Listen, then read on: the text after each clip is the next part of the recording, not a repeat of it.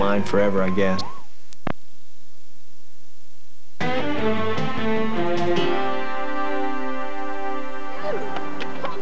Is this the mother? Oh, my God.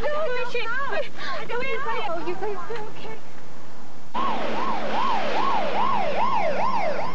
Sherry? Sherry? She just laid there and kind of moaned. She made groaning noises. But just don't move her. Don't move her.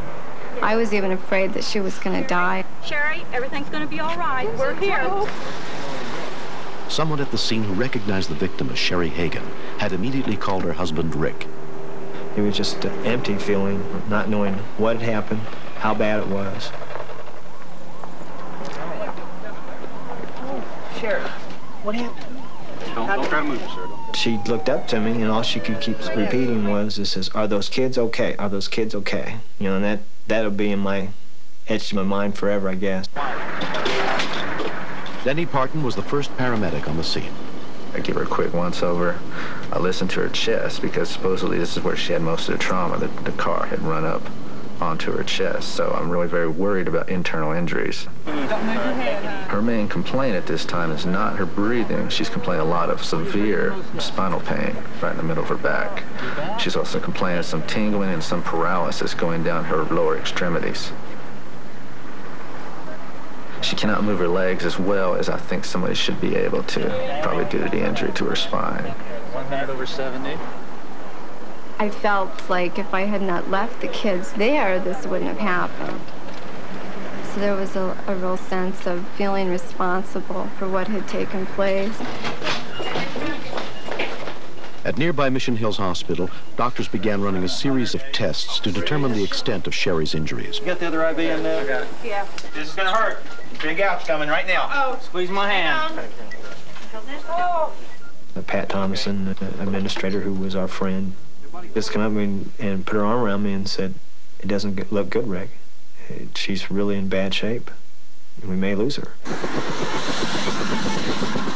Sherry was airlifted 60 miles to the trauma unit of Mercy Hospital, where she was put under the care of Dr. Timothy Grody. Tubes, meaning tubes between her ribs and outside her lungs. Broken ribs had punctured her left lung.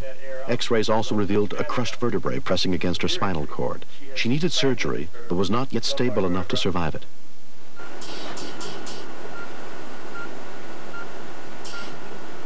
The mortality rate is 20 to 30% of those people will die from complications of being that ill. So it's one thing to get there and get stabilized, it's another to get through the rocky course that comes with the injuries. How do you tell your kids that there's a possibility that they lost their mother? And I guess the biggest problem of trying to explain it was it wasn't a disease, and it wasn't a car wreck. It was a situation where she was trying to save somebody else's life. On the 9th night, further complications set in. For some reason, there was either a clog in the tubing or a blockage in her lungs.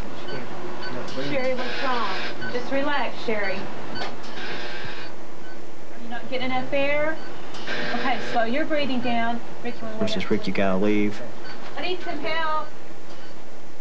Then over the PA system, you hear code blue from room 162.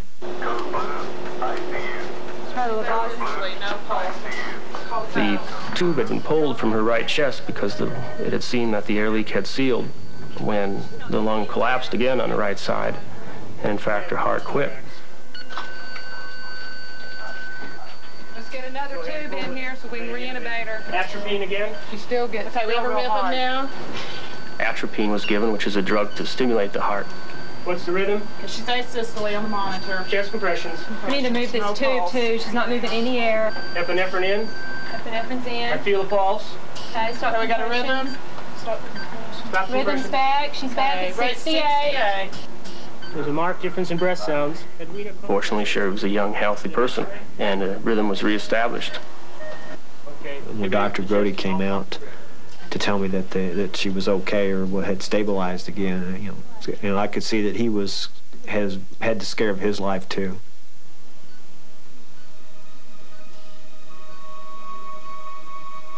Two weeks later, doctors were finally able to remove the bone fragments from Sherry's spine, but they were unsure whether she'd ever walk again.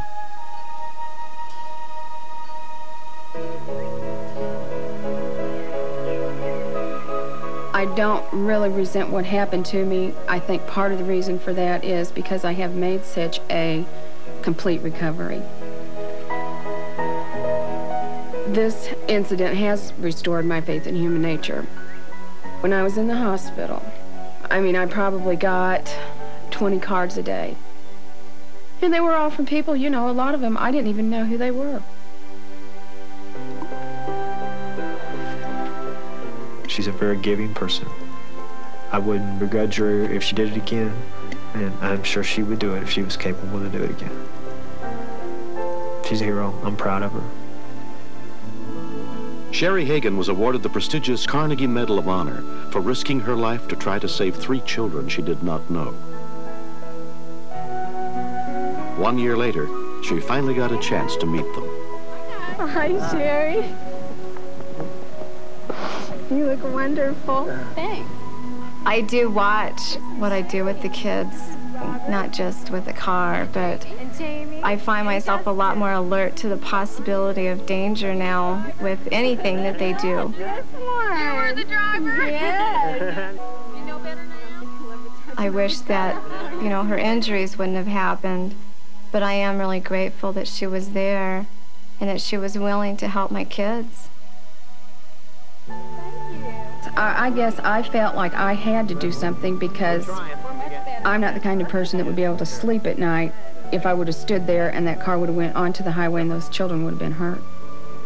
I just wish I could have been a bit more coordinated doing it so that I wouldn't have gotten hurt so badly.